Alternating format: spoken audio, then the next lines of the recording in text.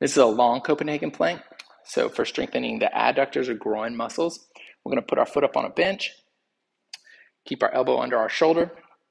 We're going to plank up. And we're going to feel good activation in the groin or adductor muscles of the top leg. And we're going to feel it in the abs on the bottom side. You want to make sure that your pelvis stays neutral front to back. You want to keep your pelvis as high as you can and not rotate the trunk front or back either. I usually start these at about 15 seconds and then work your way up as you gain more endurance.